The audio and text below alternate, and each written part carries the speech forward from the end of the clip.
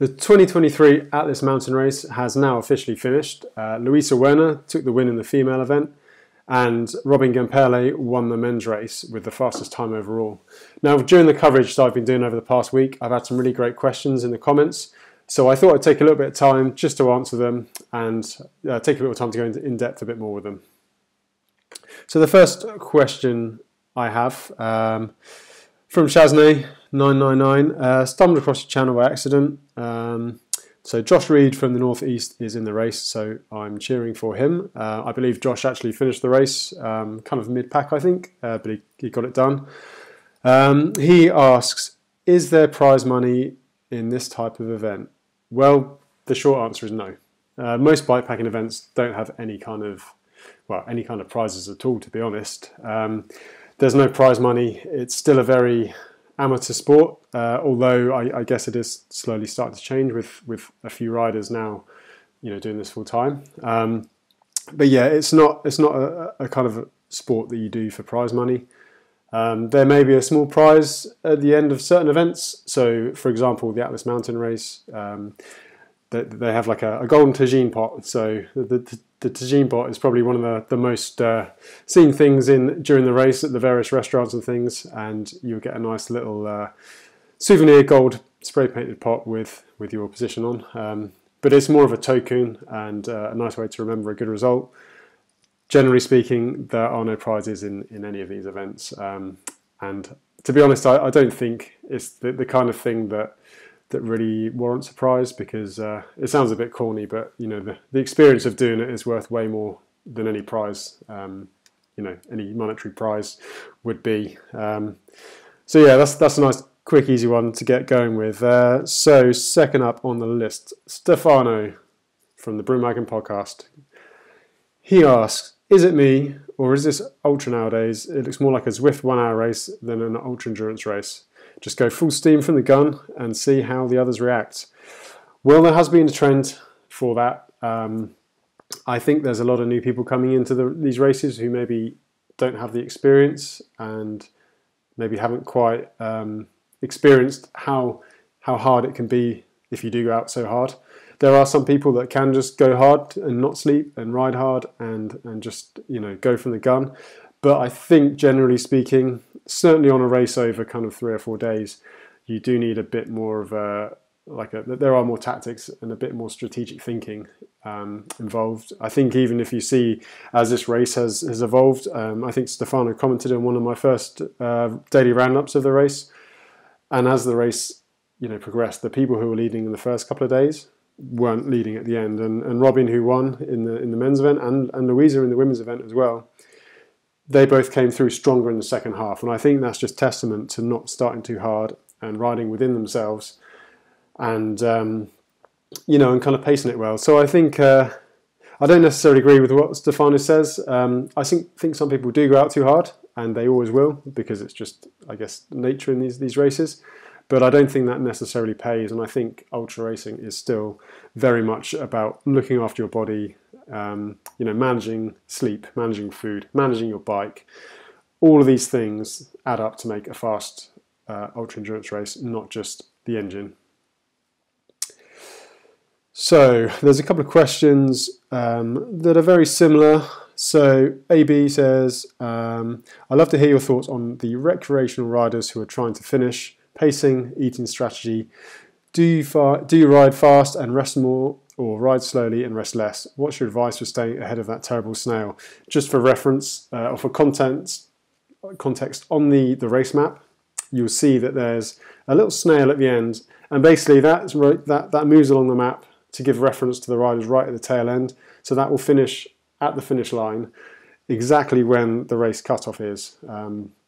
So if you go behind that snail, you can still finish the event, but you won't get an official finish time, and the chances are there won't be anyone there at the finish line to welcome you home. And the same goes for the checkpoints along the way. And there's another one. Well, I guess this is kind of related as well, from Finely Tuned Ride. That'd be Rob. Hi, Rob. What is the difference between break time and total stop time, etc. on the map? So that will be where there's the map will show like moving time, break time and stop time. I'd suggest that the break time is probably when you just stop for like less than 10 minutes or so. And stop time is, there must be a timer in the software that will say if you stop for over half an hour, that's stop time. It just gives you a bit of a breakdown. And that kind of plays quite nicely into the first part of the question. Pacing for a race. I mean, as I mentioned before from Stefano's question, I think pacing is key. And I don't think it really matters if you're at the back or if you're at the front.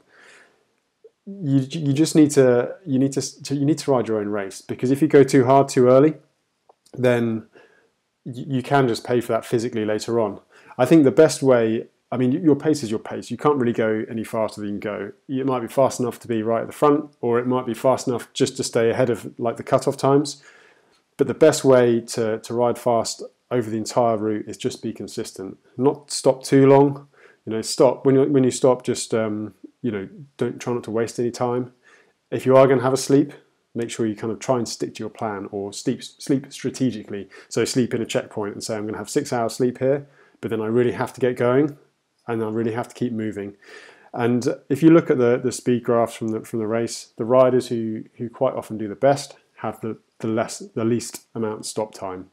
As I said before, there is a slight balance between not stopping at all. I do think the body does need a rest, and obviously you need to eat, and sleep is very beneficial over 4 days.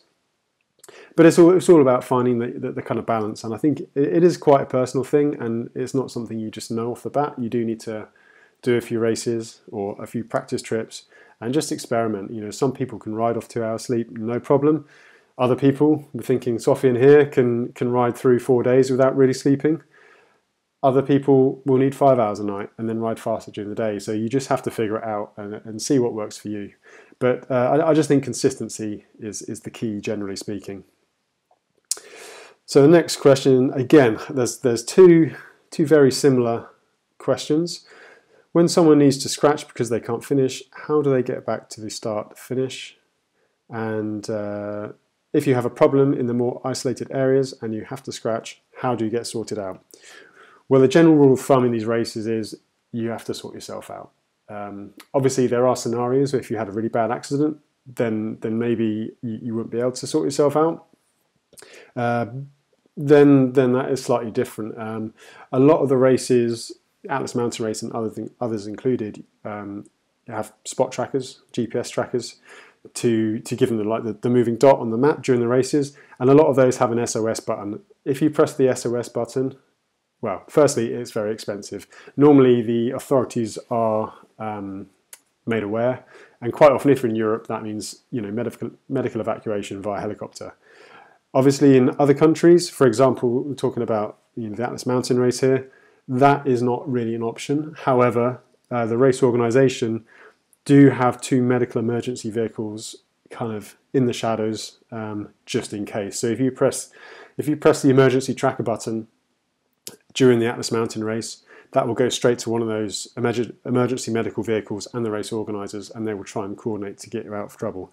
However, you should not rely on that, and you should always be able to, hopefully, barring like major accident aside, try and get yourself at least to a town where you can scratch, and then get either a taxi or a bus or some other way, or rest for a few days and then ride directly to the finish, which is the most common method of scratching. A lot of people kind of got halfway, and if you look at the race map, you'll see that there's a major road that runs down the southern side of the Atlas Mountains and goes towards the coast, and a lot of riders, if they did scratch, would have aimed just to kind of ride over 2 days and take it easier on the tarmac and shortcut back that way.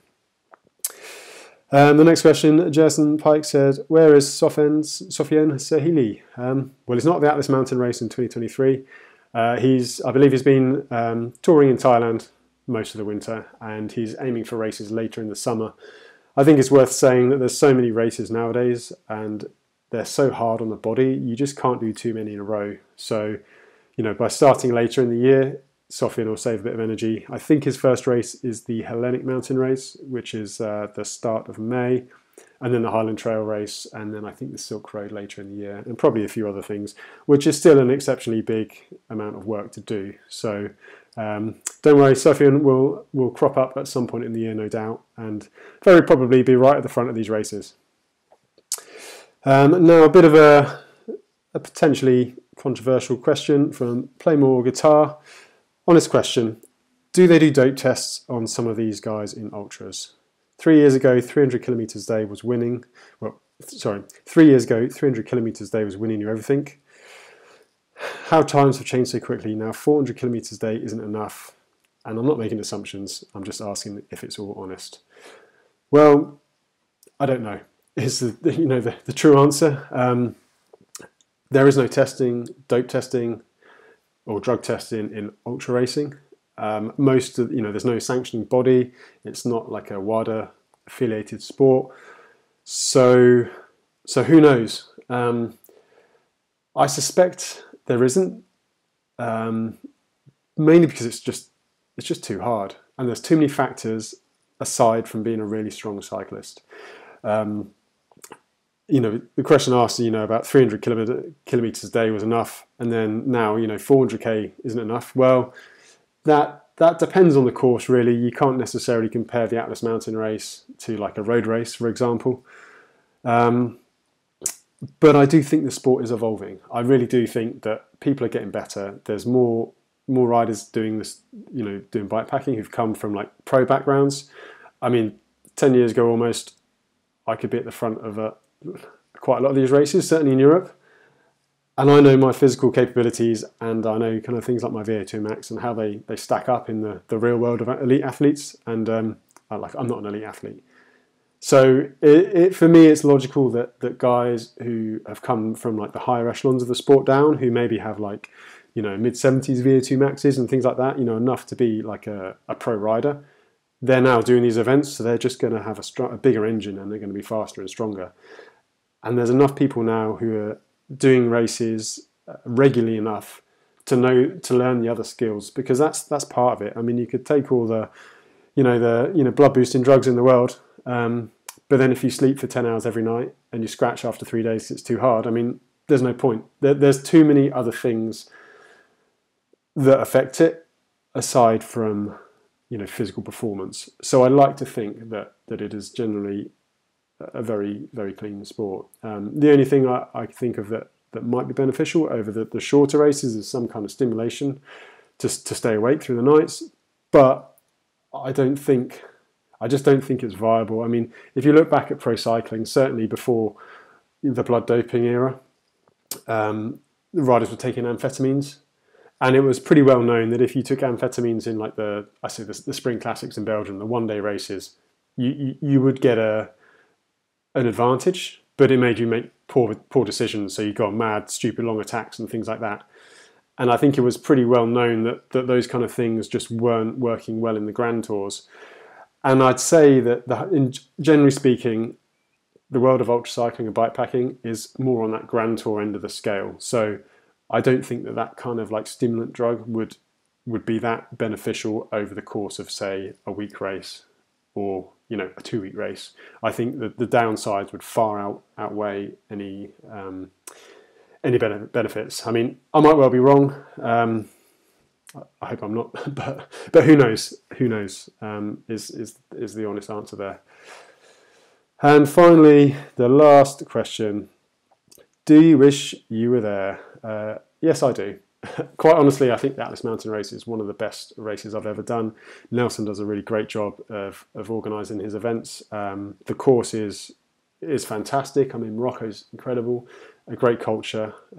It's a really hard, tough, unforgiving course, but there's a really nice balance. There's enough organisation around it to really kind of be welcomed and feel part of something, and it's great. So I'm pretty sure I will be back at the Atlas Mountain Race at some point.